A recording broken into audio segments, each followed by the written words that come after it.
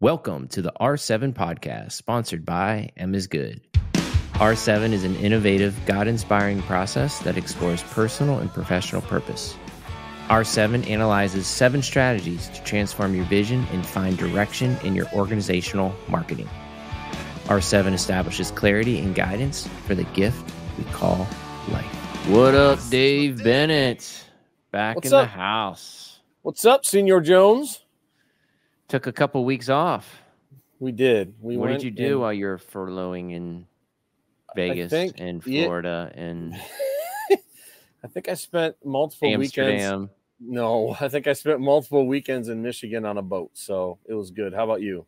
I've been playing a little bit of golf, I'm not gonna lie, but I'm excited to be back in the podcast today. Today we're talking about faith, exploring faith from all angles. How do you like that topic, Dave Bennett? I think it's a good one because I think it plugs into R7, and I think it's pretty important. And where do you think it plugs into R7? Well, let me ask you this. Yes. Let me ask you this question then. Okay. Do you think faith is the same thing as belief? Is it the same? I would say no. Why? Well, when we're talking about, let's back up. What is the biblical definition of faith? I think that brings you back to Hebrews. Hebrews 11:1. It Yep. says what? I don't even have it in front of me. Faith is the things that are hoped for and things not seen. Yeah. And then what's belief? What do you think? I asked you first. Well, when you're having faith in something of that, there's something that doesn't exist, but you go for it, is more of a inspirational, heavenly thing. So we're going to unpack this today. So faith is, I have faith in my process. Like, I believe this is going to work. There's nothing spiritual about it, right? I have faith in God or in Jesus, a higher power. Therefore, I'm just the pimple on the ass of life. Yep. And I'm going through my day, and there's a bigger plan for me because there's more, there's bigger parts of the body than me, or there's other parts to the body than me. And so I'm just in this very small narrative. So faith in, a higher power. And then there's just the faith in yourself. So do your skills match what you're trying to accomplish? So those are the 3 categories. We know that faith is not a noun, it's a verb. You have to take action on something. Yep. And so belief is a little bit different than that, and so when you have belief in a higher power, belief in yourself, belief in your skills, belief is more on the tangible side, that I've done it before, right? That I've already, have the confidence to do it. Faith is much more aspirational. Faith is much more, it's like, I don't have anything, but I'm going to do it anyway. Like, how can you prove God exists? Tangibly, you can't. Can you? Yeah, well, I mean, I think especially we are in the middle of this kind of date where we are right now, right? We're a little past halfway in the Paris Olympics. Okay. And so, the Olympics always give us really tangible stories of people that had belief in what they were going about, what they were going to do. Mm-hmm. And that belief, is linked at the hip to confidence, not overconfidence, but confidence. But then in the middle of all that is this thing called faith, right? Does every Olympian have it? I don't know. I think they all have belief. I think they all have confidence, or else they wouldn't get there. But I think faith, in this definition that we talked about, the biblical definition, faith is something based on what you cannot see. Yeah. You know what I mean? You have to have that faith, and that faith, if you have it, especially in God that we both share, having faith in him, it provides you a sense of peace, where belief gives you confidence. And peace and confidence are different. Yeah, and so belief has more confidence set aside to it, because you've done it in the past. But faith is something. Faith is different. Now, and I guess it depends on the pathway that you take in terms of faith and my skills, right? Yep. I've done it before, but I really don't know. I'm going to go do it anyway, which goes back to confidence and belief. It's probably a Venn diagram, It could be. where it's kind of overlapping, at the end of the day. Yep. And then there's the four components of faith that's described by James Fowler in faith development theory that says, okay, there's faith in my identity, there's faith in my perceived impact, there's my expressions of faith, and then there's my overall faith development. And that brings down another kind of drop down menu is how is my faith developing? And what are the phases of that? Which when Fowler developed this model years ago, many, many years ago, I think it was there in the early 50s and 60s, nobody's really put in any other type of development model around faith outside the Bible to say this is kind of the revised theory of this and has gotten any academic or scientific strength. There's nothing really else out there. So people that are using faith in a proven process are using Fowler, which is somewhat interesting to me because I don't know that if you look at his developmental process, I don't know that it's linear as he explains it. So in his process he looks at like the intuitive side of it, where faith begins from ages 2 to 7, and then there's the literal faith, which is a progression, and that's really happened from ages 7 to 12. And then there's the conventional faith, which happens at the adolescent stage. And then there's reflective faith, which is the early development. And then the midlife faith, right, where we're sort of becoming more open to different viewpoints while holding our own beliefs. And then there's a universal faith where, we become radical and committed to our love of whatever it is that we're, loving at that time based upon our views, right? So our radical faith would be now being in our 50s is that we love Jesus. That's our radical faith, right? Where somebody else may have the radical faith in whatever, Right. in sports or politics or, pro-life or pro-choice. Do you think it's worthwhile to break down these kind of four components of faith and look at them a little bit? Yeah, we can do that. Would you like to? Yeah, let's go. Yeah. So that first one, faith identity, really talks about how faith is incorporated to your sense of self within whatever arena you're in, whether it's life, a job, a sport, or whatever, and talks about kind of your identity, who you are. How does faith play a role in who you are? Now, we've talked about identity before. Identity gets tricky when we tie our identity to a post, right? That post of work, sports, whatever, that I am, like you've talked about, you have been able to coach pro athletes that when they get ready to retire, they struggle with the identity piece. It's like, but I've always been a hockey player. I've been a hockey player since I was 6. Now, who am I? I have no idea. And I think that kind of puts you in that faith identity crisis. So when you think about faith from an R7 perspective with a person, how do you take somebody whose identity may not be in the best place and help ground them? What do you do? Well, and yeah, so that's a great question. It all comes back to vision, right? And understanding vision is really understanding who you are and where you're going, because you're really putting you're grounding yourself in a brand based upon that vision messaging. And so my faith walk and my belief in, higher power or belief in myself is all kind of cooked in there in that faith side, but it's also part of the strategy, and it's also part of the messaging.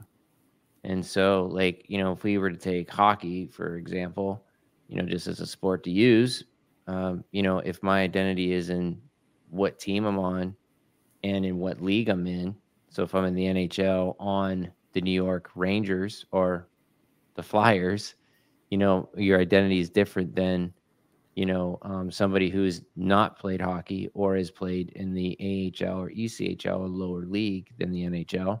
And so my identity is there as a player, But if my faith identity is strong in my core values as a Christian or a man or woman of God, then I don't have that faith identity that's so closely wrapped to my profession. And so we have to begin to kind of curve that idea that your identity is not in what you do. Your identity is in who you are as a person put on this planet.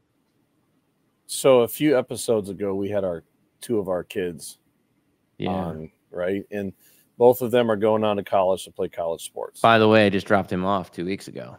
All right. Yeah. Go He's Utes. Yeah. He's a Ute now. Yeah. I dropped mine off on Monday. Nice. So how have you tried to help Brady Jones? How have you tried to help Brady through this? Because it's so easy to fall into the wrong spot at that age. Yeah. And it's not a weekend talk or a 5-minute talk. This has been something that's, he's been around for years. Right. And so, it's really understanding, hey man, like, you're not playing tonight. That's not who you are, right? Like, your identity's not in your playing time. He's won national championships. He's lost national championships. Well, I shouldn't say that. He's lost games that didn't put him in a national championship tournament. And so at the end of the season, hey man, that's not who you are, right? Right? We're talking, like, who are you in Christ? You're bigger than that. Yeah. I think the next thing for him is transitioning from a hockey player to because he wants to own a business. He's taking entrepreneurial classes and, trying to own a business is now his identity is going to shift over to a business owner, which is now going to have to start that process of, hey man, that's not who you are, right? Like, the chances of him having a successful business, are slim to none. And so he's probably going to start multiple businesses to see which one sticks. And so really his identity in being, a man of God who's committed to a process or committed to excellence or accountability or persistence is going to be his identity. Well, at least we'll try, but it's a struggle for everybody. And this is not easy stuff in that identity. I love the players, whether it's NHL or NFL, that really say, they give glory to their Heavenly Father, as their identity. That's definitely, help a lot more helpful for their identity than it is, I'm the best and I won the Super Bowl or I won the Stanley Cup, Oh yeah. So again, as you can see, and if you're listening at home or in the car, this idea of faith identity is a big one, and it's one you got to wrestle with. And I don't know that it's one you ever 100% solve. I think it's more of a tension to manage than a problem to solve. For sure. And you think about it in terms of stress, right? And in stress and pressure and, anxiety. You don't get rid of stress. You don't get rid of anxiety. You work with it. You deal with it. And this is the same thing with your identity. It's a process. There's no right or wrong answer in terms of the overarching goal where you want to go. You just got to be strategic and mindful of when you're in a valley to say, you know what, this isn't me. I'm fighting out of this. This is really who I am. And that is a constant battle. Yep. Yeah. So that faith identity is big. The second one is this perceived faith impact. Yeah. Which refers really to the influence that people believe faith has on their performance, on their behavior, and their emotions related to that, including the consequences, that people face in those arenas. So is faith something you blame if it doesn't go right? You didn't have enough faith. Because when I read that's my question. It's perceived faith impact. You didn't have enough faith. You lost. Sorry. Yeah. Smell you later, loser. Yep. Or is faith, the peer pressure that people put on you, that you allow your emotions to drive you, that maybe I didn't have enough faith. Maybe I'm not a good Christian, or maybe, like I always get a kick out of, two teams who are in a big game, they're praying. Yeah. Like who's got the more faith? Who has a stronger prayer is going to win? God's like, hey, which one? Yeah. 10 people prayed, versus 5, we're gonna lose the game. No. You something funny being a huge Notre Dame fan. So, Mhm. In 1993, game of the century, Charlie Ward is playing for Florida State, wins the Heisman that year. Second game before the end of the season is in South Bend, and Notre Dame beats them. And they go to the grotto on the back end of the Basilica on campus. You can find this if you Google it. And that's where people pray on campus at Notre Dame. They light a candle, and the grotto's built into a hill. That thing is overrun with candles. Candles are falling over on candles. It's crazy. And they win the game, and they keep showing it on NBC. Look at the grotto. That everybody prayed. The next week, they're at home against Boston College, unranked. This broke my heart. And Notre Dame loses on a last-second field goal. And they were undefeated at this point, number 1 in the country, last-second field goal. And NBC goes back to the grotto. There's one candle lit. Oh, people didn't pray enough, man. And I'm like, come on, man. It's like God went, no. I don't think so. So you're right. And the challenge is with this idea of perceived faith impact is kind of what you said a few minutes ago about faith being a verb and not a noun. Mm-hmm. Right? Where if you just sit around and you wait, but I have faith, I'm going to sit around and wait, and I'm not going to have any action attached to that. You can perceive the faith, the impact. Well, maybe you didn't have enough faith. And those of us that are people of action are like, well, maybe you should have actually stood up and done something. Yeah. Because faith is action. Faith is action. I think about, those 2 players praying, right? And what's the answer? What's the answer to the outcome of the game? Does God care? And I kind of feel like, and love your input on this, is that God doesn't care about the performance at all, right? What does God clearly want? He wants the glory. Absolutely. Right. And I kind of feel like, man, like, at least in my walk, like, I kind of feel like when I get in a valley, God wants to test me to see if I'm going to give him the glory in that valley. Yep. And, because that's really, like, it's easy to give him the glory when you're on top, mentally, emotionally, physically, spiritually, financially, you're winning, it's easy. But what about when you're in the valley, man? Like, when things aren't going so well, who you giving the glory to and who you blaming? I feel like that is the answer before and after the game, to give him the glory, no matter what happens, that your character, your integrity, your accountability is going to be Christ-like, win or lose. Totally. Yeah. And that's kind of what I hope when you do see 2 teams circled up and they're praying before a game, is they're praying for safety. They're praying for emotional intelligence. Yeah. So I think you've said the last few years, sports is a petri dish of emotions. Mm-hmm. And that they make really good decisions. I agree with you. I don't think God cares if they win or if they lose. It's not a thing. But it's more about, did you honor him? Are you a person of faith? And did you honor him with what you had? Or did you take all the glory for yourself? What are you really doing? Because again, God's going to use a win to sharpen and help you. He's also going to use a loss to sharpen and help you. Yeah. I do think that I do believe in the Holy Spirit, and I do believe that, there are things that come and go to us. I feel like the Holy Spirit is like an information superhighway that if we were to stick our head into that highway of information, we would just be completely overwhelmed. Yeah. But there are times throughout our day that God is speaking to us, and I think the world is set up for a lot of noise and a lot of distractions, so we can't hear him. And so part of that honor is being able to hear and see the direction at which you're supposed to go based upon God's direction. And maybe that happens in a game, and maybe you hear it, maybe you don't. But whether the conclusion is win or loss is just not part of. I don't think. I mean, who am I to know what God is thinking? But I just don't think that's it. I hear you. So we're kind of playing with this idea, right? We've talked about faith identity and perceived faith impact, and we're kind of also delving into the third one, expressions of faith, which are the observable means through which faith is demonstrated through actions, verbalization, and rituals. So it's expression of faith, right? So you got a perceived faith impact as to, did you have enough? Did you do the right things? Then you have the expression of it you know. And so how does that work? How does that work to you, for you regarding this idea of expression of faith? Like, is it something that in the R7 process happens at certain stages, or how does that actually work? Yeah, so I think we go back to vision and, like this new vision gets pulled out or pulled out of you and it's short, portable, easy to understand, memorable, inspiring statement. In fact, I just had a session today where we're really working on it. It's a really stretch for this particular executive.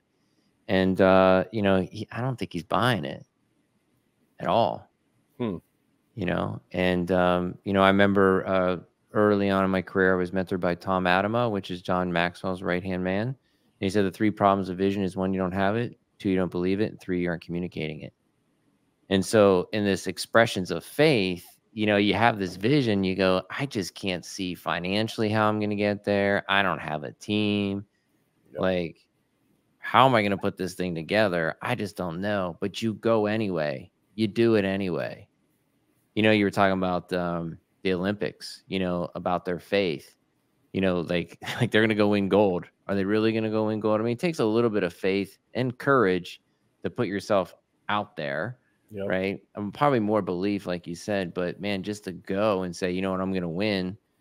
That's a lot of faith, to be able to put yourself in a climate where it's not comfortable and there's a whole lot of pressure and a whole lot of stress.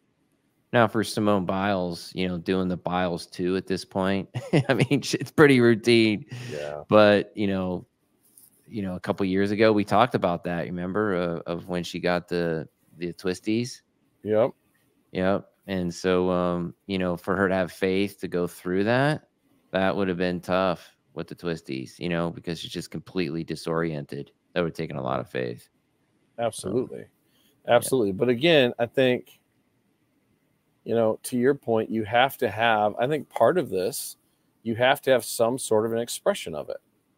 Yeah. If you really bought in and you're having that faith, there has to be an expression tied to it. Mm-hmm. Like you said, whether it's housed in vision, housed in strategy, housed in mission, or housed in all of them, you have to have that faith component. If not, you're just pretending.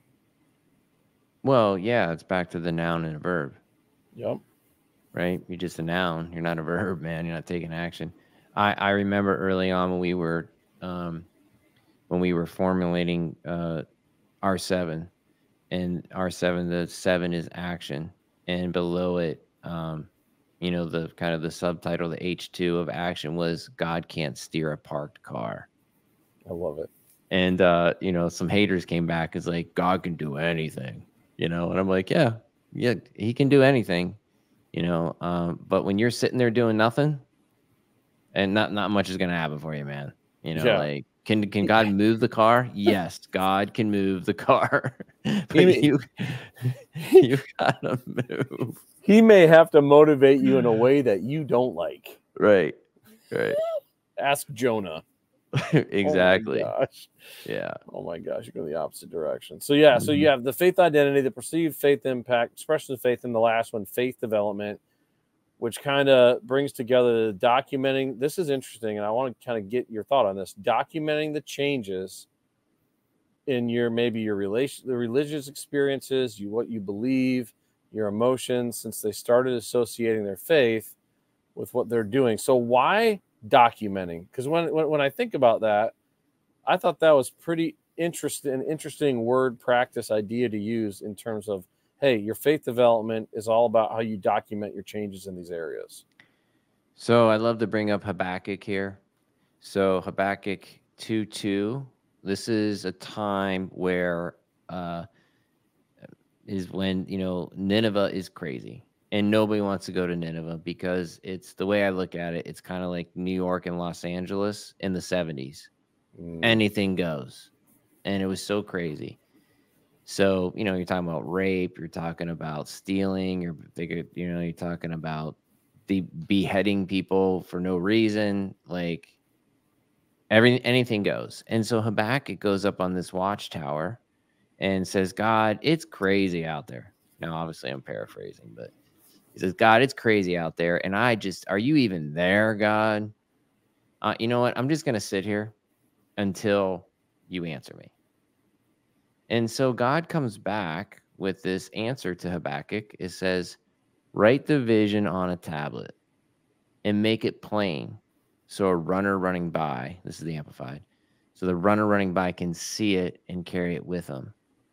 So the way I look at this is like, it's you and I driving down the highway and we see a billboard that says McDonald's next exit. It's easy, right? We get off if we're hungry and don't want a burger that's really a burger. But, so we just get off. It's easy.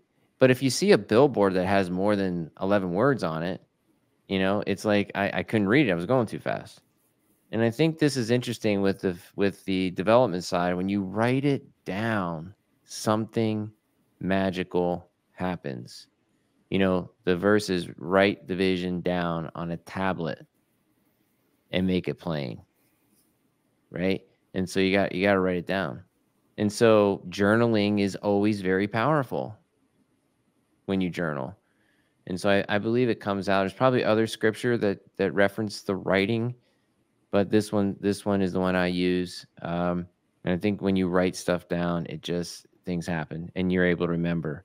And when you journal, things happen because you have this post-game reflection on what was happening a year ago, becomes incredibly powerful. Yeah, that's awesome. So as you grow and you develop, it's important to chronicle that, whether it's in a journal or whatever, so that you can kind of see your development. And, the thing is, exercise enthusiasts, people out there, I remember P90X was all about this. It's like, write down your stuff. Yep. So that you can see your growth. Write it down. Be efficient. And I agree with you. I think there's power in that. Super powerful when you write it down. It also, what I love about it too, is it giving you that reflection point to say, okay, what was I doing a month ago? We can't remember what we did an hour ago. And you have that reflection point, you go, okay, this is good. So what is faith? How do we navigate faith? Why is it important to R7? There's a point where, you have this bit of, you just can't see yourself in the next 5 years, right? It's like in the imposter syndrome, like you feel like an imposter going, hey, I'm going to end slavery, whatever your vision is. Man, I don't even know what, but you got to go for it, and this is where the faith in yourself, faith in a higher power, faith in the process, having these and being aware of them, that you may be weak in it is okay, right? Or you may be strong in it. It's okay. We've got to step forward, and faith is a verb. It is not a noun. It's a good Love point. it. Yeah. All right. Final words, my man. What you got? You just kind of stole my thunder a little bit, but I think faith is something that if you allow it to just be touchy-feely and keep it at arm's length and out there, you're not going to see much difference. You got to kind of jump in with both feet, grab the bull by the horns, exercise your faith, figure out kind of, again, where's your identity? What impact does faith have? How do you express it? And then how are you growing in it? Write it down and figure it out. Don't leave it to chance. Don't just put it out there and be like, my faith is growing. Well, how do you know? Don't know. I just feel better. Your feelings will change day to day. They will mislead you most of the time. Have a process and follow it. So I think this has been great. Yeah. Another thing too, I said you had final word. You're gonna have another word after this. You're gonna have it. Go ahead. No. So I also think that, if you don't have faith in whatever you're doing, some of your friends do. Mm-hmm. And so take some of theirs. Yeah. And if they don't have it, man, like I had a mentor tell me once, listen, if you don't like where you're at, get a new set of friends. Because if you take all 5 of your friends, you're right in the middle of everything that they're bringing to you, whether it's financial, emotional, physical, spiritual. You are a culmination of all 5 of your friends. And so if you don't like where you're at, go get some new friends. And if you're weak in faith, find some friends that have a stronger faith than you, because God's got a big plan for your life to get you where you need to go. Heck yeah. And so, yeah. So, all right. I love it. I love it. Love you, man. See you on the next R7 podcast coming to you next week with a special guest that we'll announce midweek. See ya. Ooh, let's go. Thanks again for joining us. I want to give special thanks to our sponsor, M is Good. Want to learn more about M is Good? Go to misgood.com. Join us again next week as we continue to uncover the secrets to success with faith-based testimonies and the power of R7. Remember, destiny awaits, but time does not.